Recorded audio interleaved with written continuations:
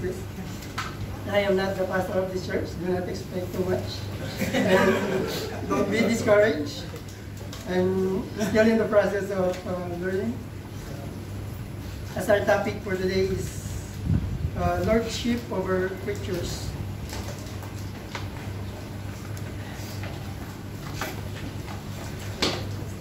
So I look on the definition of creature. It describes everything which is created. It refers to the entire creation. Every being beside the Creator, or everything that's not self-existent. The sun, the moon, the stars, the earth and the animals, plants, light, darkness, air, water, and etc. Those are all the creatures of God. But in restricted sense, it refers to an animal of any kind, a living being or a beast. And in a more restricted sense, it refers to a man. And the term Lord, as in the lordship over creatures, the term Lord is defined as a man of renowned power or authority. So, Jesus is Lord over all creation. Jesus has the ultimate authority, and it is for this reason he is referred to as the Lord of Lords. Excuse me.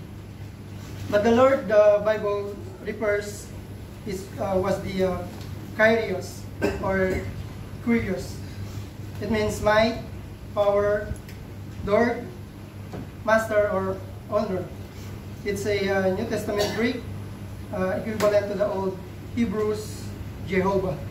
And it appears in the Koine Greek New Testament about 740 times, and usually referring to Jesus. So in this sense, we will talk about how Jesus shown his power, his authority through miracles in Matthew chapter 8 and chapter 9. We'll just pick up those 9 miracles of Jesus, and we will divide it into 3 sets. The first set was his power over the disease. The second is his power over the natural, the supernatural, and sin. And lastly, the third set was his power over death. And before we continue, let us bow our heads in prayer. Thank you, Father, for our time this afternoon. As your word were preached, touch our heart, our understanding, that we may know you better and we may serve you better as we discuss the power of your sons over us creatures. May the Holy Spirit guide us and give us the wisdom and humbleness to accept your word. May your name be praised in the name of our Lord Jesus Christ. This we pray. Amen. So at creation, God ordained man to be king of the earth, to rule over the beasts of the sea and over the birds of the sky and over all the cattle and over all the earth, and over every creeping things that creeps on the earth. But when man fell into sin, he was dethroned and he lost his sovereignty over the earth. He lost his God-given majesty along with his innocence. With the rest of the earth, man was cursed and corrupted. He lost his dominion, and both man and earth lost their glory. The control of earth fell into the hands of Satan, who now reigns as ruler of this world and of this age. Man's sin, earth's corruption, and Satan's rule have brought sickness, pain, death, hardship, sorrow, war, injustice, falsehood, hunger, natural disaster, demonic activity, and every other evil that plagues the world. But from the beginning, and even before the beginning, God planned the redemption of both man and the earth, reversing the curse. According to his divine plan, God's own Son would come to earth twice in the process of that redemption. The first time to redeem man, and second time to redeem the earth. In his first coming, Jesus Christ came in humility, going to the cross and rising from the grave to redeem man from sin. In his second coming, he will come in blazing glory and establish his 1,000-year kingdom, the millennial kingdom. And after that, a completely new heaven and earth, redeeming the whole creation for all eternity. In the coming kingdom of God, his ultimate plan for earth will be restored without sin, pain, disease, hatred, hardship, sorrow, disasters, or demons. There will be only holiness, righteousness, truth, peace, love, and beauty. Everything that now spoils man's happiness, that breaks his heart, that prostrates his hope, that disrupts and perverts his dominion, will be removed forever. For all time and eternity, the universe will be redeemed. And as we look at mankind and the present earth, however, it is obvious that man himself could never affect such changes. Man cannot solve the natural problems of environment, weather, drought, famine, disease, and sickness. Someone has said that every problem science solves, 6 others are created in its place. The greater our advancement, the more severe the complications. Even less can man solve these moral and spiritual problems. As we become more advanced in psychology, sociology, criminology, and diplomacy, we also become more engulfed in psychological disorders, sociological problems, and in crime and war. So, pasira na ng pasira ang mundo at ang tao ay pasama ng pasama. The power to reverse the curse and bring a new heaven and new earth not only is infinitely beyond man, but is inconceivable to man. We cannot imagine the power necessary to make such a radical recreation of the universe. Any more than we can imagine that the power to create it in the first place and to sustain it. Man has the capability to destroy his world, but not the power to perfect it. The psalmists tell us that the power belongs to God. He speaks of the greatness of thy power and of the one who does establish the mountains by his strength, being girded with might. David cried out, O God, thou art my God. I shall seek thee earnestly. My soul thirsts for thee, my flesh yearns for thee. In a dry and weary land where there is no water, thus I have beheld thee in the sanctuary, to see thy power and thy glory. And even Paul reminds us, since the creation of the world, his invisible attributes, his eternal power, and divine nature have been clearly seen, being understood through what has been made. So, the more we search into the universe, the more amazing and awesome the wonder of creation becomes. Telescopes can take us some 4 billion light years, about 25 sextillion miles into space, and yet we have not come near the edge of the universe. We have discovered certain gravitational principles that kept the stars and planets in their orbits. Yet, we are far from fully explaining those principles, much less of duplicating them. The Earth spins on its axis at 1,000 miles an hour at the equator, travels in a 580 million mile orbit around the Sun, at about 1,000 miles a minute, and with the rest of its solar system careens through space at an even faster speed in an orbit that would take 1 billion of years to complete. The energy of the Sun has been estimated to be equivalent to 500 billion horsepower, and there are at least 100,000 million other suns in the galaxy. Most of them is larger than ours. God is also creator and sustainer of the microcosm. A teaspoon of water contains 1 million billion trillion atoms, which themselves are composed of still smaller particles of energy. Smaller subparticles of those particles are still being discovered. So Hebrews 1:3 says, Jesus Christ upholds all things by the word of his power. He energizes every atom and every atomic particle and subparticle in the universe. That is the power of God and Savior. He has the power to create and sustain the earth. Surely He has the power to recreate it. He has the power to bring back Eden and indeed create the new earth that far surpasses the Eden. So Jesus Christ came into the world in part to demonstrate that power, to show for all who would see it that He was indeed the Son of God.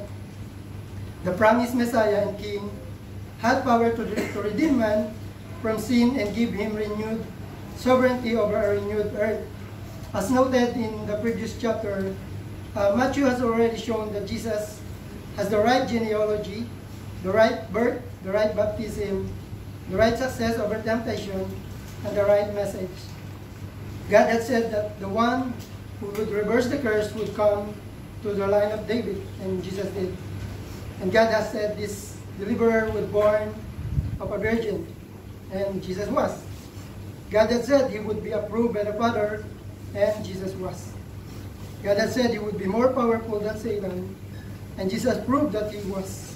And God said His Son would speak the truth, and Jesus did. God had said He would have the power over disease and death, and Jesus proved that He did. In the Matthew, in chapter 8 and chapter 9, there are 9 miracles. The first 3 dealt with disease, and the next 3 shows His power over the natural element, the supernatural world, and over sin. So we go from disease to the natural element, the supernatural dominion of demons, then sin, and later on, with the last 3, He dealt with death. And all these are marvelous pictures of His power. So we'll start with the first set of miracles. His power over the disease. In Matthew chapter 8 verse 1, let us read.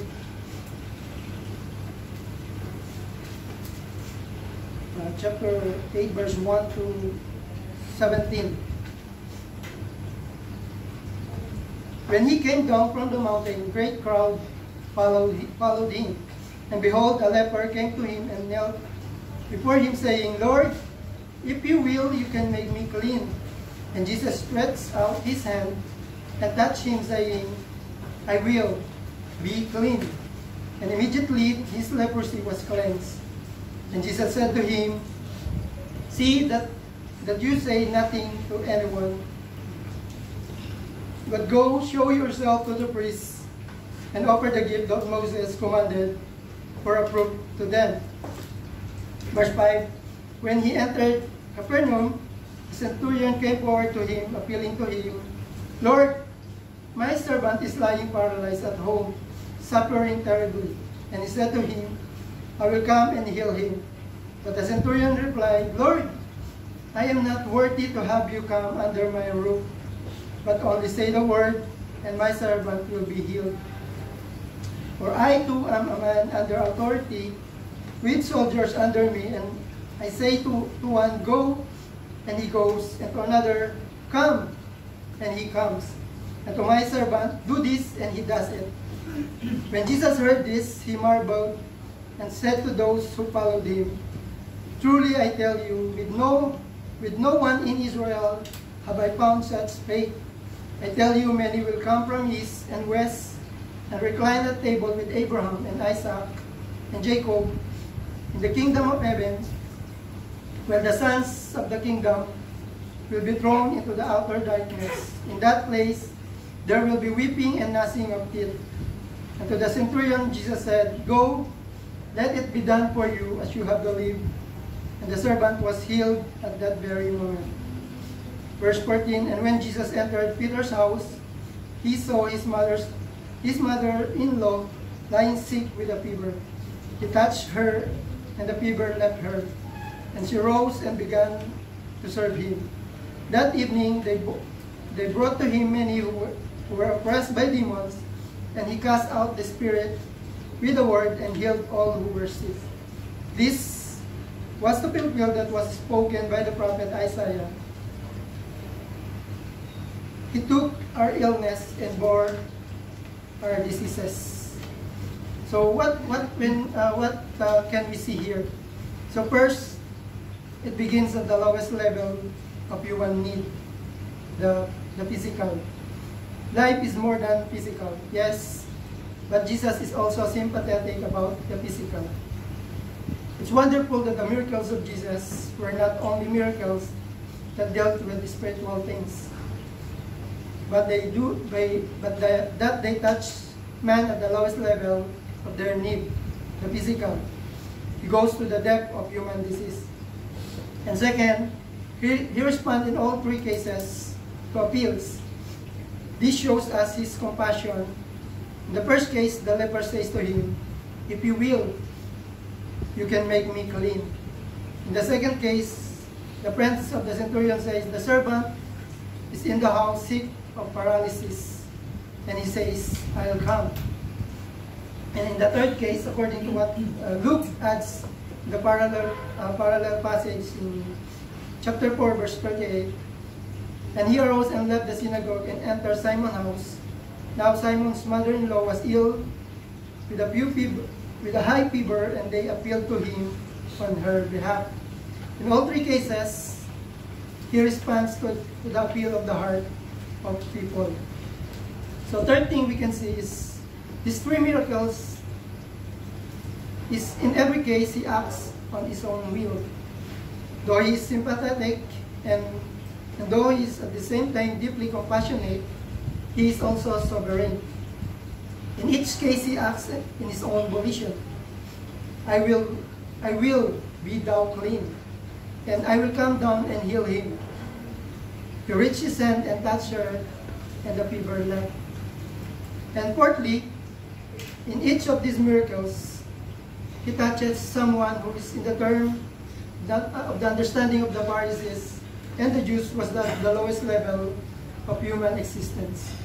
So first, a leper, the scum of the earth, and second, the Gentile, and third, the woman. And you see where Jesus really put his emphasis on the humble, the meek, and the outcast. But do we really understand what the leprosy or the leper that the Bible is talking about? So it's coming from the Greek word lepros, from the root word lepis, which means scale or scaly.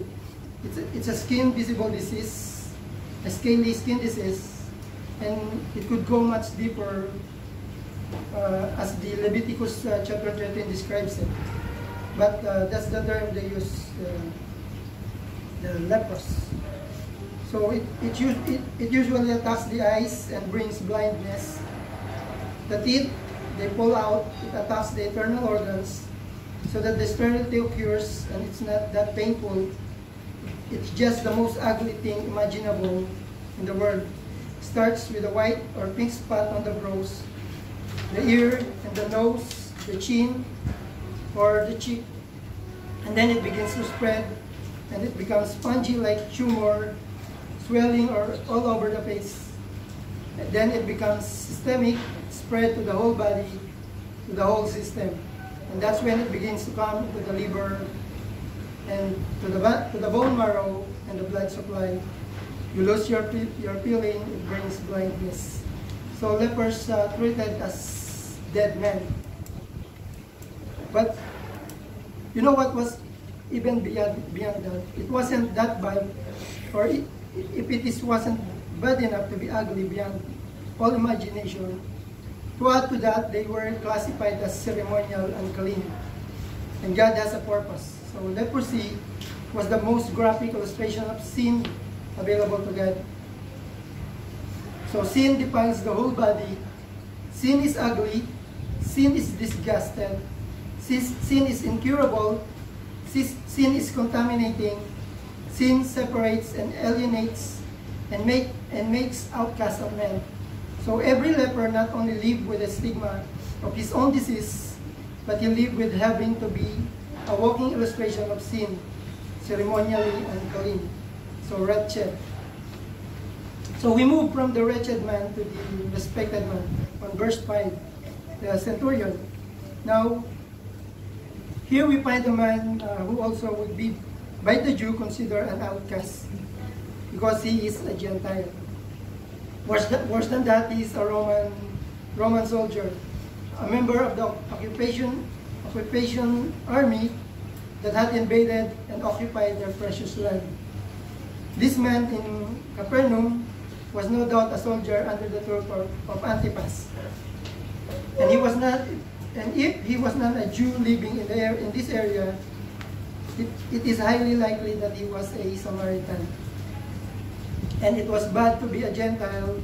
The worst kind of Gentile was a Samaritan, because a Samaritan was a Jew who had intermarried into Gentile lines, and that was to sacrifice his Jewish heritage, the worst imaginable kind of Gentile, half-breed. So normally he would be hated, close to a leper, but our Lord heals in his behalf. And again, what the Lord is saying is this: the extent of the kingdom is for the down and out, and the outcasts and the Gentile, and is far beyond the parameters of the Pharisees. And then we go to Peter's mother-in-law. So the Pharisees had a very low regards to a woman. So the Pharisees used to get up and they said the same thing every morning. This was this standard statement: I thank thee that I am not a slave, a Gentile, or a woman. So they believed that lepers and Gentiles and women were sort of in the same category. That's the way they view women. So Jesus goes to the lowest level of human need and the disease. And we go to the second set of miracles. So his power over the natural elements, the supernatural world, and sin. So in verse 23, still in chapter 8,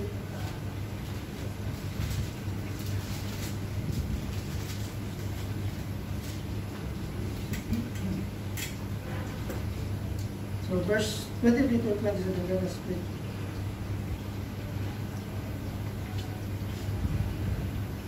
And when he got into the boat, his disciples followed him. And behold, there arose a great storm on the sea, so that the boat was being swamped by the waves. But he was asleep. And they went and woke him, saying, Save us, Lord, we are perishing. And he said to them, Why are you afraid, O you of little faith? Then he rose and rebuked the winds and the sea, and there was a great calm. And the men marveled, saying, What sort of man is this, that even winds and sea obey him? So remember that the most of the disciples were fishermen, and they get usual storms in these waters. But in verse 24 says, And behold, there arose. The word behold is a statement of exclamation. In other words, this was a shocking or surprising, unexpected, severe thing. So they had seen these sailors had a lot of storms. They had been on that little lake in a lot of times when the wind had blown and so forth. But never had there anything like this. So this is a great storm that hit that little boat through those waters. And I believe those sailors did everything possible to keep the boat afloat, and because this was their expertise. And realizing the futility of their efforts, they finally came to Jesus. So now, when sailors ask a former carpenter what to do in a storm, you know they are in big trouble. So verse 26, Then he arose and rebuked the wind and sea, and there was a great calm. Instantly there was a great calm. Normally if the wind stopped, the sea would continue to ripple until the waves have run their course. But when Jesus said, Peace, be still, the sea became as glass. There was a great calm according to Mark. as both the wind and the waves stopped. So that's the power. You don't know the intensity of that wind in that kind of storm, and even more if there was rain. But Jesus was able to stop that storm with a mere word. So Matthew's message to us is that the one who conquers disease also controls nature. In verse 27, and then men marveled, saying, what sort of man is this, that even the wind and the sea obey him? So the same Jesus Christ that still the sea is the one that keeps all those atoms moving in our body, and the one that keeps this earth whirling in space, the one that keeps this universe in balance. The same Jesus Christ will one day come and set up his eternal kingdom. The question is, will you be a part of that kingdom? So it is, of course, by faith. So we will continue to the second miracles, the supernatural. So verse 28. And when he came to the other side, to the country of the Gadarenes, 2 demon-possessed men met him, coming out of the tombs, so fierce that no one could pass that way. And behold, they cried out, what have you to do with us, O Son of God? Have you come here to torment us before the time? Now a herd of many pigs was feeding at some distance from them, and the demons begged him, saying, if you cast us out, send us away into the herd of pigs. And he said to them, go. So they came out and went into the pigs, and behold, the whole herd rushed down the steep bank into the sea and drowned into the waters. The herdsmen fled, and going to the city, they told everything, especially what had happened to the demon-possessed men. And behold, all the city came out to meet Jesus, and when they saw him, they begged him to leave their region. So it is Matthew's concern, as he writes this marvelous gospel, that we understand that Jesus Christ is the King, the Messiah, the rightful ruler of the world, the King of the earth, the monarch of all monarchs, and the Son of God, God in human flesh, God incarnate, the second member of the Trinity. So in other words, it is the deity of Christ that we must see. Now, one of the major factors in providing beyond doubt that Christ is in fact the Messiah is to show that he has the power over the unseen forces. The unseen forces of the supernatural world, the demon hosts. If the Lord Jesus Christ is in fact to redeem the earth, if he is to reverse the curse, if he is to take the possession of fallen humanity, it must be that he can overcome or overpower that which is all of this in its control right now. And that, of course, is Satan and his demons. So our Lord came into the world to destroy the works of the evil, and ultimately when he established his kingdom, that is exactly what will happen.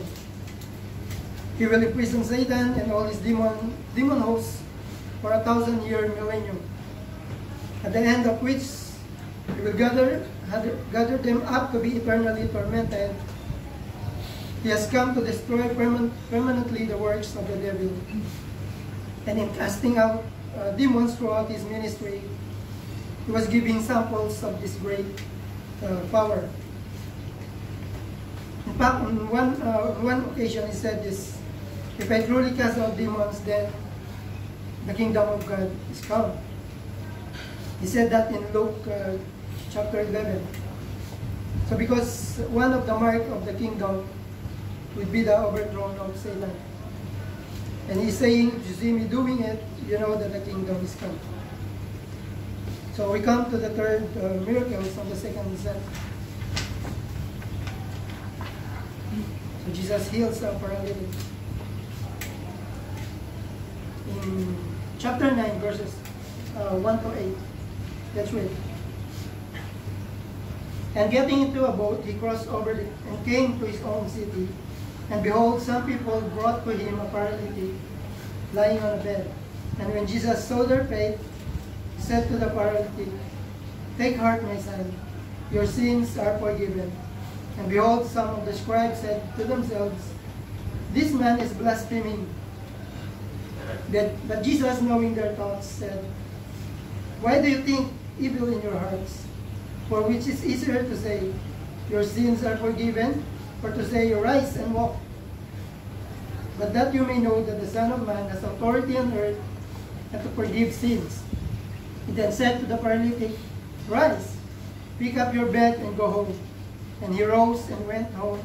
When the crowd saw it, they were afraid, and they glorified God who had given such authority to men. And now, Jesus goes even beyond of those miracles. And he shows that he has the power over the root of all man's misery, which is sin. He deals with human guilt and human pollution, the evil that separates man from his maker. And so the great physician can not only heal sick, still the storm, and deal with demons, but he can bring human soul. He can bring to the human soul the things that it needs the most. So the forgiveness of sin. So this is another mark of the authority of Jesus Christ. And this is one of his type of authority. We can call it a redemptive authority. He has the authority to forgive sins. And all of these are ways in which Matthew marks out the authority of Jesus Christ. In the Sermon on the Mount, he showed us his authority over religion.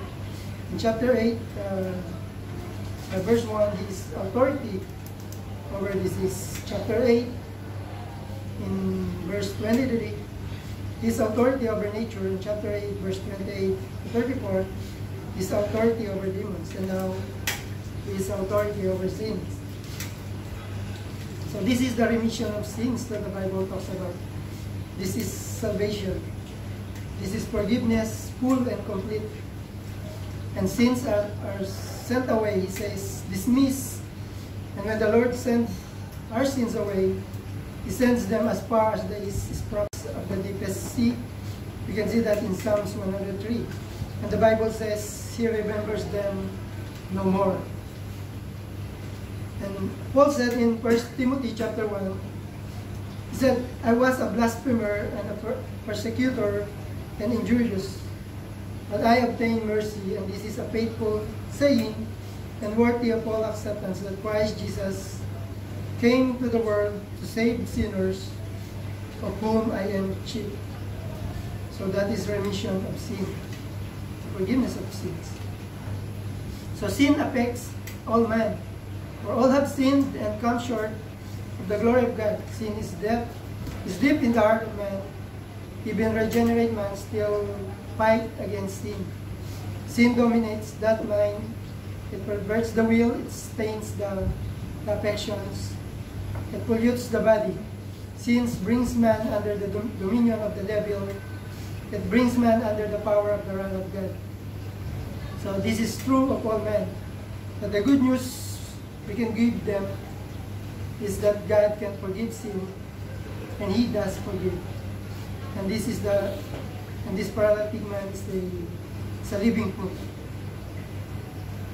As we discussed the first set of miracles, which is disease, the second set of miracles, the natural, the supernatural, and sin. And we come to the third set and the last, which is death. So his power over death. In chapter 9, verse 18 to verse 26. Let's read.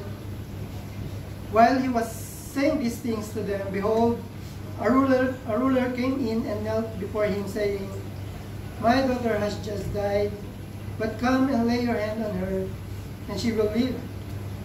And Jesus rose and followed him. with his disciples, and behold, a woman who had suffered from a discharge of blood for 12 years came up behind him and touched the fringe of his garment. For she said to herself, if I only touch his garment, I will be made well. Jesus turned and seeing her, he said, take heart, daughter, your faith has made you well. And instantly the woman was made well. And when Jesus came to the ruler's house and saw the flute players and the crowd making a commotion, he said, go away, for the girl is not dead, but sleeping. And they laughed at him. But when the crowd had been put outside, he went in and took her by the hand, and the girl arose.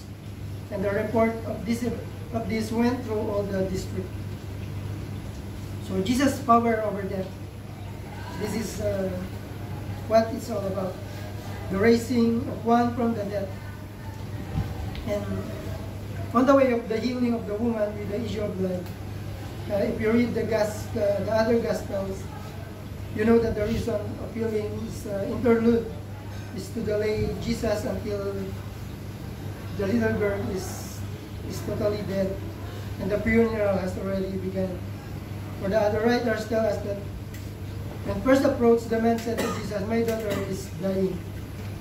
And by that time we got there, she was already dead.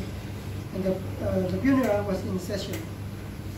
So I think this is to be an essential message dealing with the critical theme.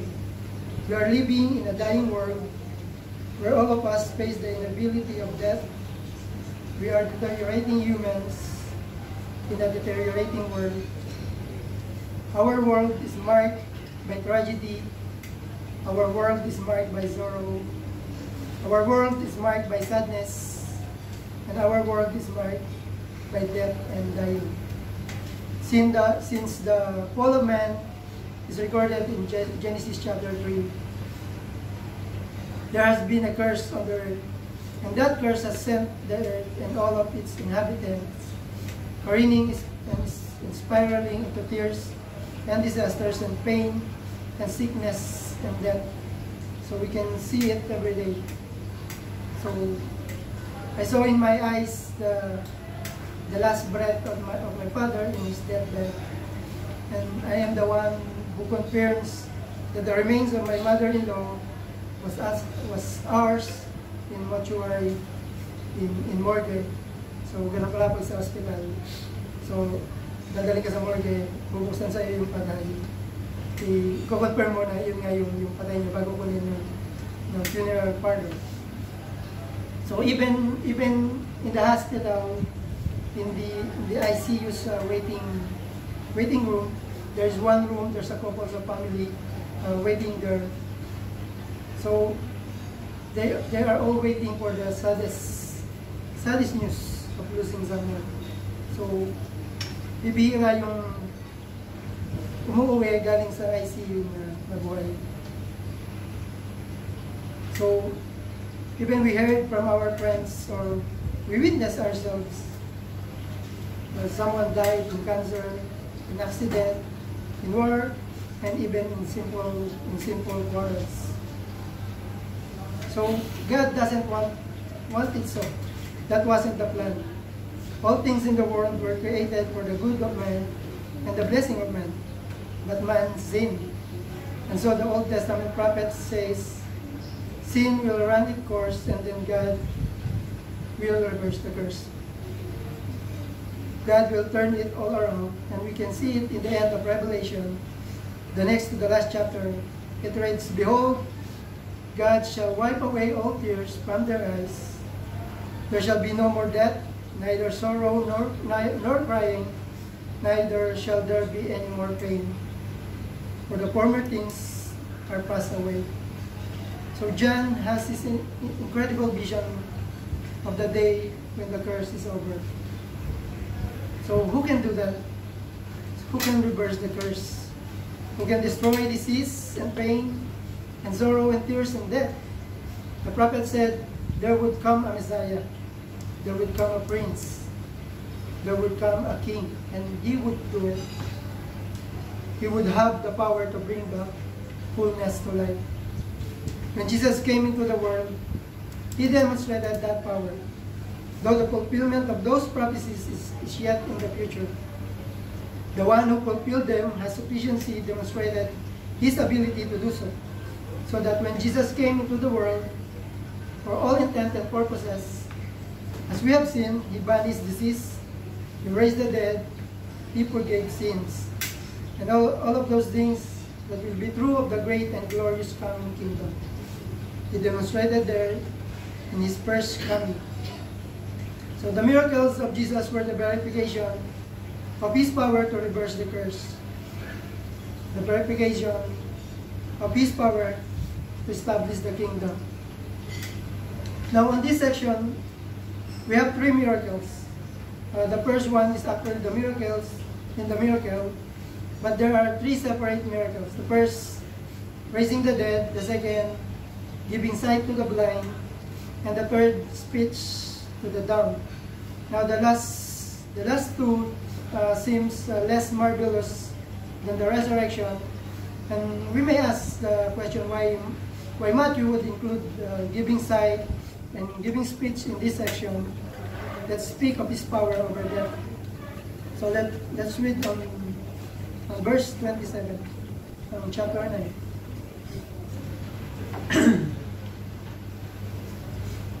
And verse 27, and as Jesus passed on from there, two blind men followed him, crying aloud, "Have mercy on us, Son of David." And when he entered the house, the blind men came to him, and Jesus said to them, "Do you believe that I am able to do this?" They said to him, "Yes, Lord." Then he touched their eyes, saying, "According to your faith, be it done to you." And their eyes were opened, and Jesus sternly warned them, "See that no one knows about it." But they went away and spread his fame through all that district. Verse 32, as they were going away, behold, a demon-oppressed man who was mute was brought to him. And when the demon had been cast out, the mute man spoke, and the crowd marveled, saying, "Never was anything like this seen in Israel." But the Pharisees said, "He cast out demons by the prince of demons."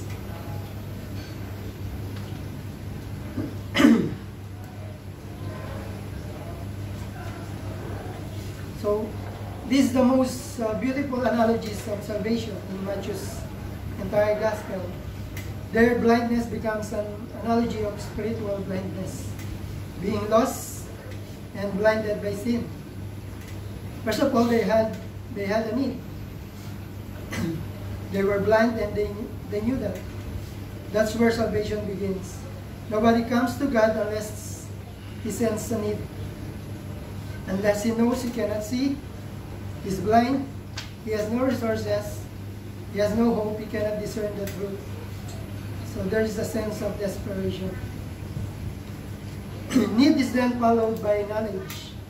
They found out who Jesus was, and they knew that he was the deliverer, the Messiah, the Son of David. Their knowledge was right. Out of their need came their knowledge. They sought to know that they found the truth.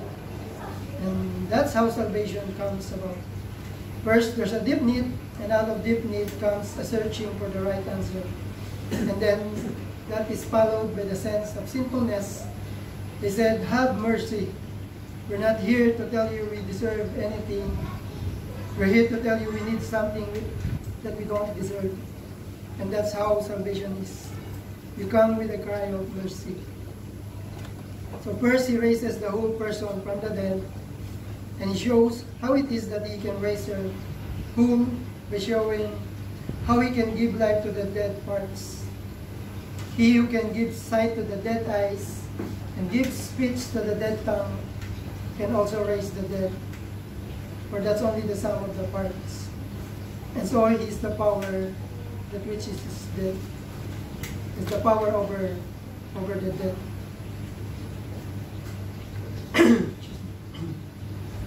So Jesus can Jesus overcome death? So this is the message from G.B. Hardy.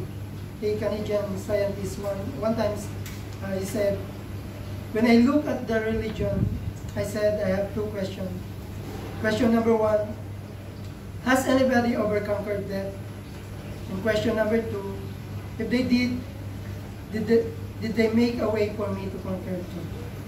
So I said, I checked the tomb of Buddha and it was occupied. And I checked the tomb of Confucius and it was occupied. And I checked the tomb of Muhammad and it was occupied. And I came to the tomb of Jesus and it was empty. So I said, there's one who conquered death. And I asked the second question, did he make a way for me to do it? And I opened the Bible and he said, because I live, you shall live also. Now we can see this is Matthew's message to us. He is the one who conquered disease. He is the one who can handle nature. And later, tell us that he is the one who controls the demons. And he is the one who forgives sins. He is the one who raises the dead. And think about it. He is the one who lives in your life. The same Christ who healed the sick, stilled the Sea of Galilee, and raised the dead, is the Christ who keeps every atom and every star in its orbit. He keeps the universe in balance and provides for each plant and animals. One day, He's coming to restore the world that sin defiled, to make completely new the new heaven and new earth. And even now, He is the God who gives eternal life to those who trust in Him, and who will calm our every storm and give strength for every suffering and tragedy. So therefore God has highly exalted Him and bestowed on Him the name that is above every name, so that at the name of Jesus every knee should bow in heaven and on earth and under the earth, and every tongue confess that Jesus Christ is Lord, to the glory of God the Father. Let's pray. Father, we thank you for what you have been in store for us. Jesus, thank you for what you have done. And thank you, Holy Spirit, for keeping us. And this is all for your glory. Amen.